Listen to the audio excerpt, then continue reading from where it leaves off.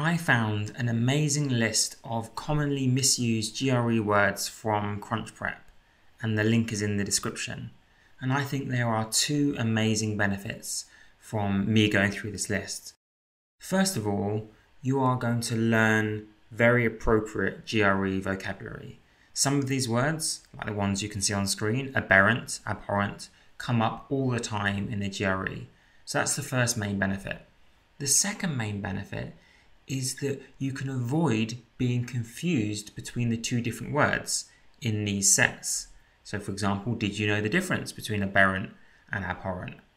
And that will help you not only for the GRE to not be confused, but also in real life, so you don't mistake those words and say what you don't mean to say, and instead say what you meant to say. Now, I won't necessarily know all of these words, and I might make mistakes too, being confused between one definition and another. So this is going to be a learning experience for me too. I'm going to give you what I think before having a look at what they say, so you can see how a real-life English speaker and tutor handles these commonly confused and misused words. Obviously, I'm not going to go through the whole list in one go. That would be slightly too long of a video, but we shall see how we go. So let's get to the first pair. Aberrant and abhorrent. Now, I do know the difference there. Aberrant, in my opinion, means unusual, wrong, erroneous, anomalous. You get a result that doesn't fit in with the other results and you say, oh, that's an aberrant result. Whereas abhorrent means disgusting, wicked, horrible.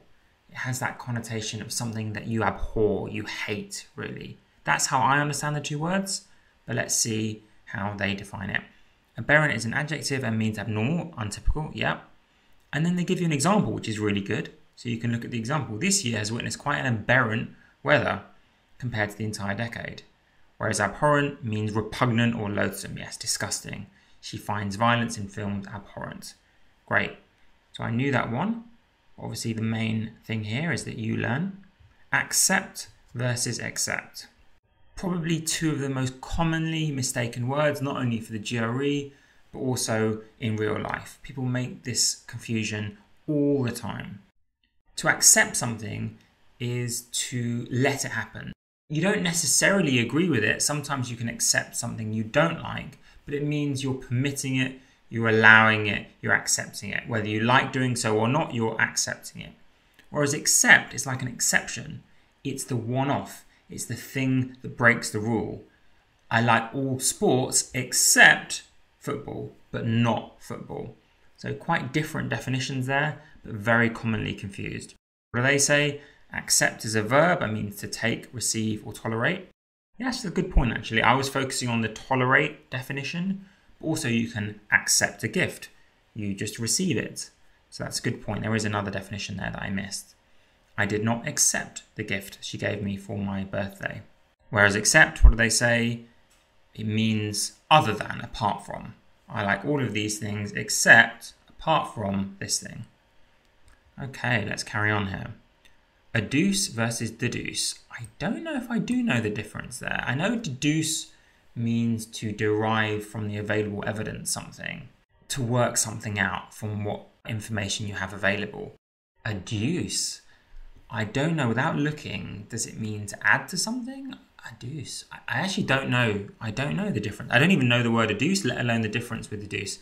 Adduce is a verb and means mention something as evidence or proof. Mention something as evidence or proof.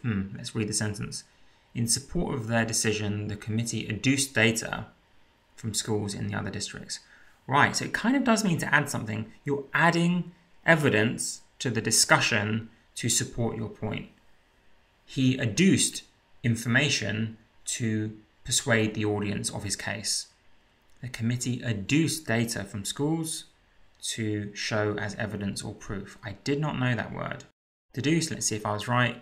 It means to reach a conclusion by reasoning or evidence. Yes. I can deduce from your behavior, from that evidence, that you are frustrated.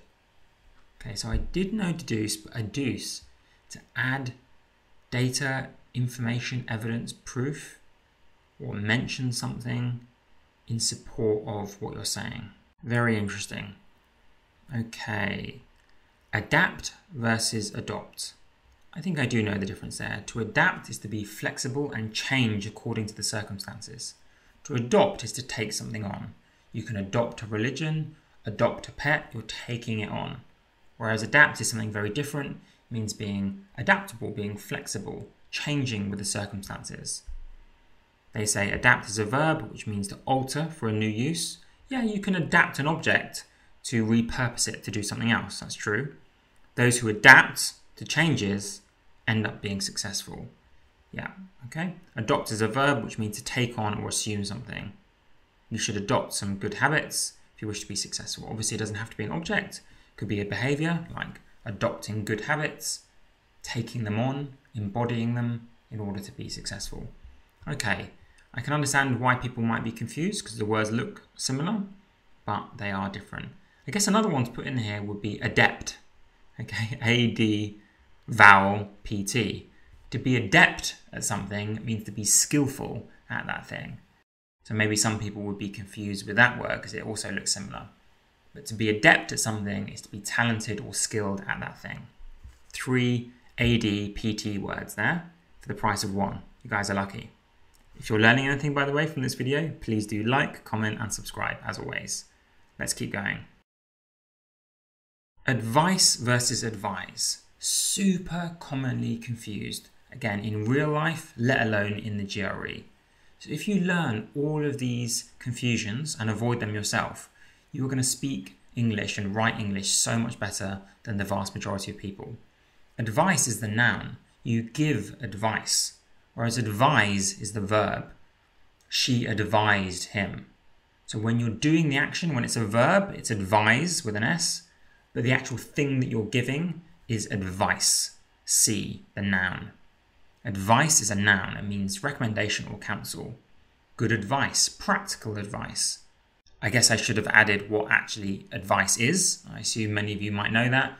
But advice is like tips, recommendations. Whereas advise, they say, is a verb and means to offer advice to someone. It's the verb, exactly. My grandfather always advised me. Very different from advice, which is the noun. Affect versus effect. Wow, if I thought anything could not be more commonly confused than advice or advise, I've just seen the next one. Probably the 2 most commonly confused words in the entire English language. Literally, if you can avoid getting these 2 words confused, you are ahead of so many people. I see this all the time. To affect, with an A, is the verb. She affected him by her behavior. It's the verb. Pollution affects the environment. Verb. The bad results affected her mood. Verb. If you don't listen to her, she can't affect you. Verb. Very different from effect. Noun. Effect is the thing itself. Special effects. Her behavior had a profound effect. Noun. It's a thing. It's an effect. It's a noun. Let's try and do a sentence that has both words. I desperately want to affect his behavior and produce the desired effect. Okay, I'm emphasizing the A and the E there. Obviously, you pronounce it a bit more similarly. Affect and effect. They sound a bit similar when you say it more calmly, but I'm really stressing the affect being verb and effect being the noun. Very commonly confused. Affect is a verb, they say. It means to influence or change something. The cyclone affected the low-lying areas of the town. You pronounce it affected, by the way. I shouldn't stress it all the time. The cyclone affected the low-lying areas of the town. Effect is a noun and means result, produce a result. The effect of over-medication is often underestimated. So you don't pronounce the E as harshly as I do. You don't say effect. You say the effect of over-medication is often underestimated.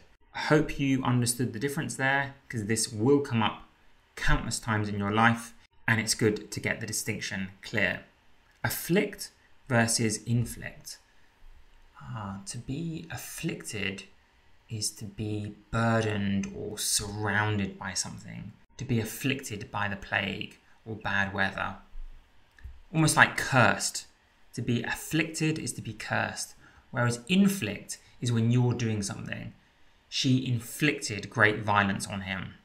So afflict I think of more as a passive suffering, to be afflicted by something, whereas to inflict is an active doing something. They're both verbs, but inflict is more deliberate. Let's see what they say. Afflict is a verb and means to give pain or grief to. Exactly. The disease afflicted the population, caused the suffering. Whereas they say inflict is a verb and means to impose something unpleasant. So they're both unpleasant, but notice inflict, you're imposing it. You're putting it on deliberately. Some bees are capable of inflicting a painful sting. I guess it doesn't always have to be deliberate. It's just anything that is active. You're doing it. You're inflicting something. Affluent versus effluent. Very different there. Affluent means to be rich, to be well off, to be affluent, whereas effluent means like sewage, waste, I believe. The flue is like the flow of sewage. Effluent. What do they say? Affluent is an adjective. It means rich, yeah. He's more affluent than the king himself. Whereas effluent is a noun and means liquid waste. The factory has been accused of releasing various effluents into the nearby river. Effluent is a rarer word, but yes, it's disgusting. Sewage, excrement, effluent. Very different words there. Allude versus allude. I think I know the difference. So allude is to allude to something, to reference something subtly without directly saying it. Her comments alluded to his bad behaviour. So she might say, well, the way you behaved last week. She's alluding to something bad that he did. You're referring to it without being terribly direct. Whereas elude means to escape, to avoid something. She eluded justice by fleeing the country. So actually quite different words. Let's see if they agree. Allude is a verb and means to refer to something indirectly. You're not stating it obviously and loudly. You're kind of tacitly referring to something. You're alluding to it. It's an allusion. Not with an I, not illusion, allusion. You're making an allusion by quietly saying something where everyone knows what you mean, but you're not quite saying it. The patient alluded to some health problems without being specific. They're not saying directly what is wrong with them. Whereas elude means to escape from, especially by cleverness. The culprit somehow managed to elude prison sentence. There we go. Okay, let's do one more for this video. And again, hopefully this is helping you. Please do let me know if you are enjoying this first video in the series. Here we go actually, allusion, just what I was saying. An allusion, again, is like a reference to something that's not particularly direct. You're referring to something, sometimes metaphorically or literarily. The painting had great allusions to certain biblical scenes. It's referring to a biblical scene. Maybe not super obviously, but it's there. Whereas an illusion is like a magic trick. It's not actually there. You think you're seeing something, but it's an illusion. There's nothing actually there.